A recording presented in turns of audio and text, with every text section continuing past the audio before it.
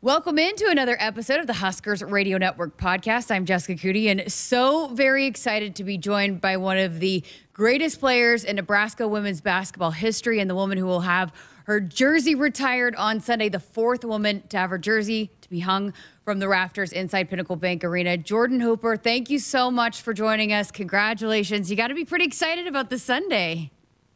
Yeah, thank you for having me. I'm so excited. I'm ready to get down there. I've been waiting like a month and a half for this, and I'm ready to get down there. Okay, well, let's start with the phone call and your perspective of it, because we've heard Coach Williams tell it, and it was a pretty great story, but just, you know, what your reaction was and the lead up to it and all of that. Yeah, so Jeff Grease told me it was going to be a recruiting phone call. So I was like, yeah, sure, I'll do that. And so I was hanging Christmas lights, and I got the phone call, and she said, yeah, we're going to honor the 2013-2014 team, and then also we're going to hang your jersey. And yes, there was some cussing, there was lots of tears. It was just overwhelming joy. Like, I was so happy. So just, it was a really awesome phone call. You know, and to have some of the current players here or they were on the call, right? And then just to hear them throughout my time that I've been here kind of mention your name and how you inspired them, but to be able to share that moment with them, that had to be a pretty cool moment too.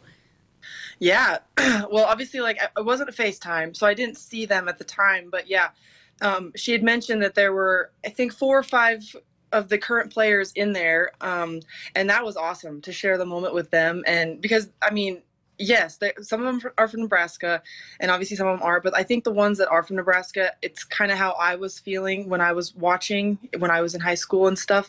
And even beyond, like Kelsey Griffin, when she went on to play more, it's really hard to explain, but it's just something about the Huskers, and it's awesome to be in those same conversations with the greats. So when you first started playing basketball, would you have ever thought this day would come where your jersey would be hanging from the rafters of Pinnacle Bank Arena? No, honestly, no.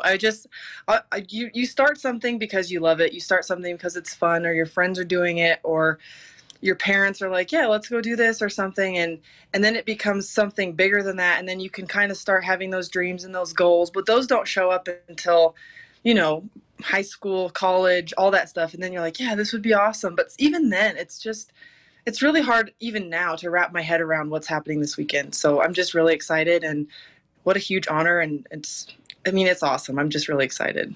So I heard a great story about how you first got into basketball. I think you were doing the interview when you were back playing here about you were kind of seen at a graduation party, and then your mom dropped you off and you didn't even want to go play basketball. Take me back to that, how you first even got into basketball.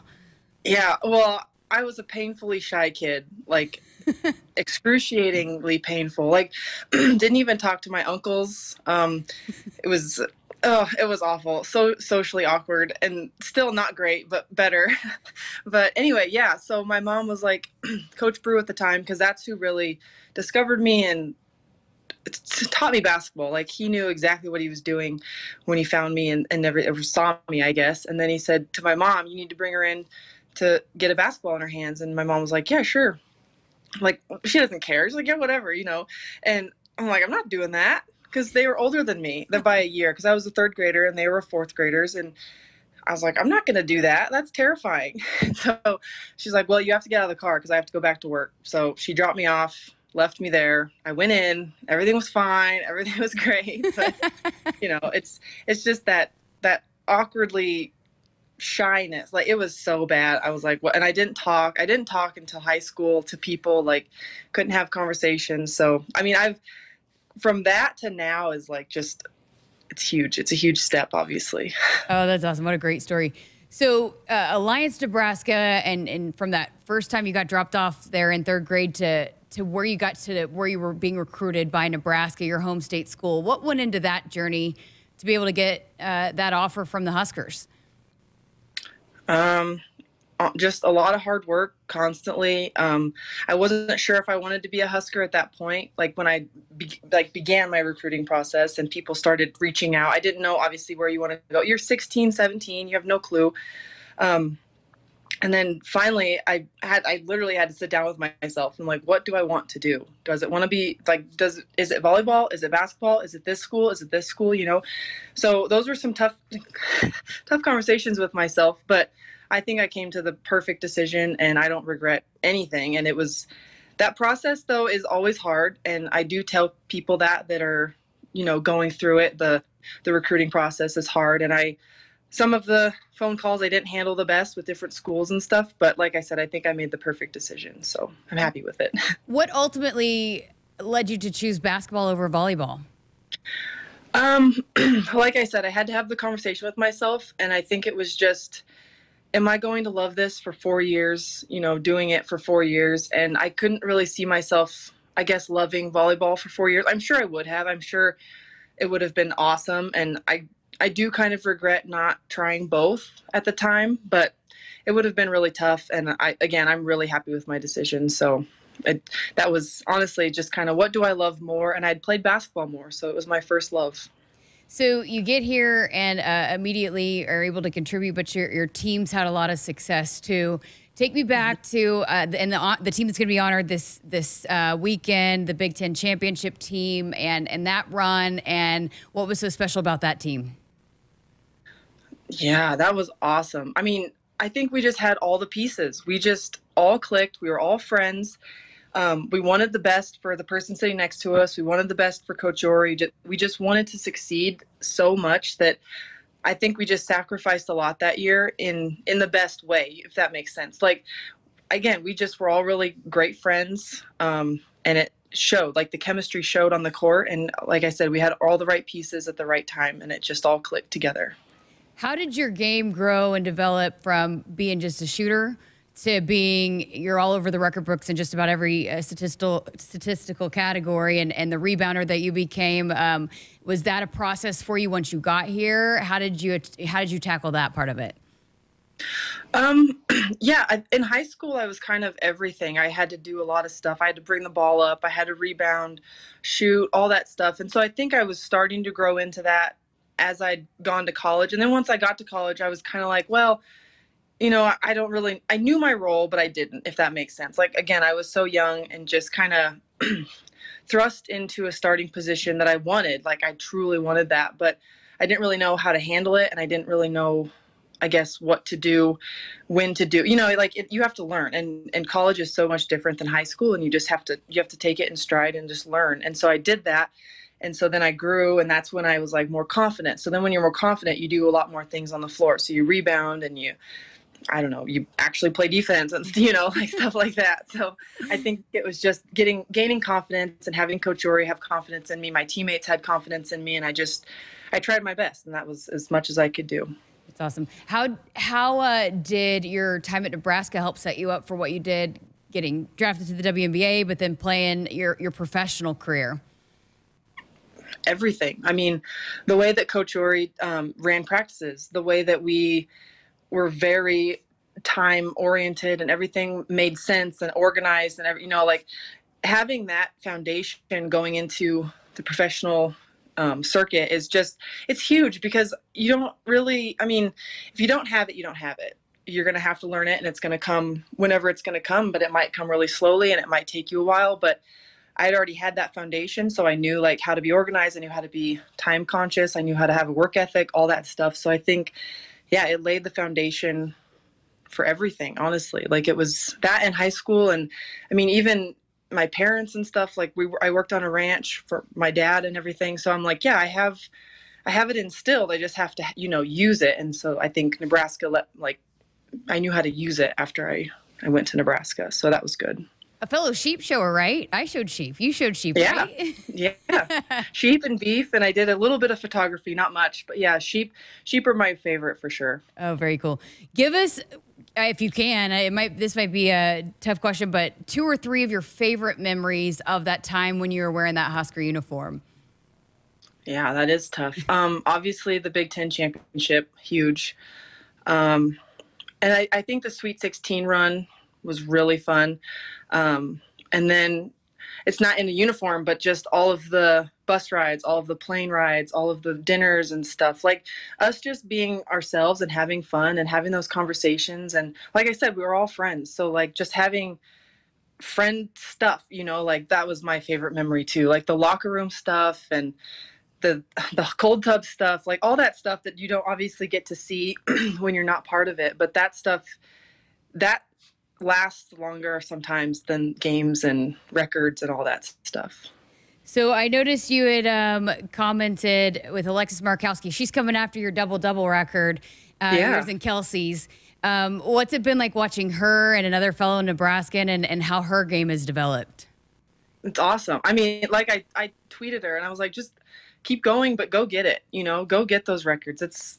Obviously that's a goal probably for her and it should be, and that's amazing. And I'm rooting for her. And her development has just been great. And I'm really excited to see where she ends up and what she does. I'm really, really excited to see that. So like I said, keep going and super proud of her.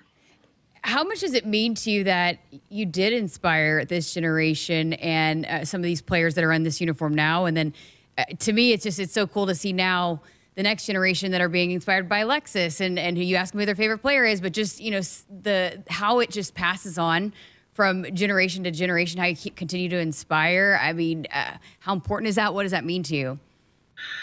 Yeah. I've always said, I want to inspire kids. I want to inspire kids, blah, blah, blah. You say it all the time, but sometimes you don't actually see it happening. And so to see her now in college doing spectacular, like doing all of the things that you're like, yeah, I want to inspire, blah, blah. No, like you never really see it sometimes. And so to see it and to have it be told, and it's just, I thought it would happen, but I never thought it would happen. It's kind of that weird, like, yeah, sure, whatever. But yeah, it's really awesome to finally see it happening and to see somebody be so great that used to look up to you. And again, like you said, like I felt it looking up to Kelsey. I felt it looking up to all the players that went there that were great. And you're like, yeah, whatever. Like, I know how I felt, but you don't put yourself in their shoes until, like now, like you're like, yeah, I guess I did do good things, which is really cool. We're pushing to pack PBA on Sunday because obviously honoring you and the alumni and all of that, but then also it's a big matchup against Indiana. You played in front of some great crowds. This has been a fan base that has been in the top 20 for years and years and years. What did that kind of support mean to you then? How special is it to see it continues now? Yeah, I told this to a different person I was talking to. I said, our fans help you win games. And it's simple as that. Like if you have 10 or 12 people in the gym, it's really hard to win those games. You have to bring the energy yourself. And some days you just don't have it, but you see the crowd, you feel the crowd, you hear the crowd, and they just power you on to have that energy and have that drive to win games and stuff. And so, yeah, our fan base has been the best in every sport, which is just nuts. Like, even if we're terrible, we're going to show up. And like, they did. Like, we were terrible my freshman year. Like, we weren't good. We were bad. And they still showed up. And they're like, yeah, like, we still believe in you, and we want you to win. And yeah, it's great. And now, like, after that, like, I haven't been there in a while, like, obviously I've been doing other things, but just because of my jersey being retired and people are reaching out again, and I'm like, oh yeah, like this is what it feels like, and it's weird to say that, but it's just awesome to have that support and that constant support. And I knew they were there, but until you like do something that they, physically see, they're sometimes unaware that you still exist, which I know that's not true, but this has been really awesome to get to reach out to people that I haven't spoken to in a really long time. Great perspective. Hey, you mentioned that you weren't very good your freshman year. How did that tide start to change towards where the teams were when you left it? Yeah, well, I think that year, obviously, they just lost 5 seniors and tried to replace them with 5 freshmen. And that's really tough to do at any level, at any sport. That's you lose leadership, and you have to bring in people that don't really know how to lead yet, and they don't really know what they're doing. And so we had leaders. We had great people on that team. It's just, I think we had too much young, blood to really do what we needed to do that year, which is, that's fine. You have to go through that, and you have to know what losing feels like to know that you don't want to do that again. And you have to know what winning feels like, But yeah, we changed the tide I think just, again, we had experience. We got older. We knew what we were doing. We bought into Coach Yorie's system. We bought into the culture that they were providing us. And I think it was just an all around, like I said, buy-in, and we just kind of committed, and we're like, well, we don't want that season again, because it really was not that fun. Last thing I got for you, again, just it seems like you just have a great deal of appreciation for this place, and you're going to come back, and it's going to be a special weekend. What did it mean to you to wear Huskers across the chest to be able to represent the N? It was awesome. I always tell this to people whenever they ask me about, college, or they ask me about the pros or whatever. I'm like, I would go back to college in a heartbeat. I would go back and do everything I did all over again, 10 times over. Like, it was so fun. It was hard. Like, it was probably one of the hardest things mentally and, physically and whatever, but you don't remember the hard things. Sometimes you do, but most of the time you remember, again, the relationships you built, the games, sometimes the good stuff. You remember all of the hard fought wins and the practices that went on forever. But then after that, like, you went to the training table and you got food together, and then you went home and I don't know. It was just those things that you remember, and I appreciate everything that Nebraska gave me and continues to do for me, and just all of it. Like, I truly am appreciative of my experience and the culture and the fan base and the coaches and Greesh and Coatney and all of it. I just appreciate everybody. I said last thing, but I do have one more for you, because I remember I was at Oklahoma before I came here, and I remember when Stacey Dales got her jersey retired, and just how she had talked about not very many people in any sport get to have their jersey retired, and it's just a very selective process, just any men's, women's, no matter the sport. So you think about that, and just, that you're one of very few that are going to get to, when people walk in every single day for a game, whether it's men's or women's or whatever that's going on, your jersey's going to be hanging up there. What does that mean to you? How does that reflect? How do you reflect upon that? Has it sunk in yet, I guess? It's overwhelming in the best way possible. Like, I looked up there every day. Like you said, when I went to practice, when we went to games, I would look up there and see Karen Jennings, Martise Ivey, Kelsey Griffin, and I'm just like, yeah, like, that's so awesome. And then you look over at the men, and I'm sorry, I don't remember the men, because I was a woman. Like, you look up to who you are and what you see and all that. So, but yeah, I mean, like you said, you walk in there every day, you look up there and you see them, and you go to different gyms, you look up there, you're like, well, who is it? Who is it? Who is it? And it's just going to be so surreal to see it unveiled. And yeah, I don't think it's sunk in quite yet, all of it. I know it will when it's revealed. I know it will when I'm driving home. Like, it's just, but it's, like I said, it's overwhelmingly just good emotions, all of it. All of it's going to be so fun. And like I said, I'm so excited to see my teammates and my coaches and everybody that's going to be there and talk to me. And I don't know, it's just going to be super surreal, even in the moment. But I think if I can just get through all of the hard stuff and just appreciate everything, then I think it'll sink in faster if I do that. Great stuff. Appreciate your time. Congratulations again. We're looking forward to Sunday. And again, Husker fans, if you want to be a part of it, we're packing PBA to honor Jordan, to honor the team that she's a part of, the incredible Big Ten championship team, but then also big time matchup against Indiana. So we're packing PBA, huskers.com/tickets. Be there, be loud, and again, continue to show the world what Husker Nation, how they support women's basketball. Jordan, thank you so much. We look forward to seeing you here on Sunday. Thank you very much. I look forward to it as well.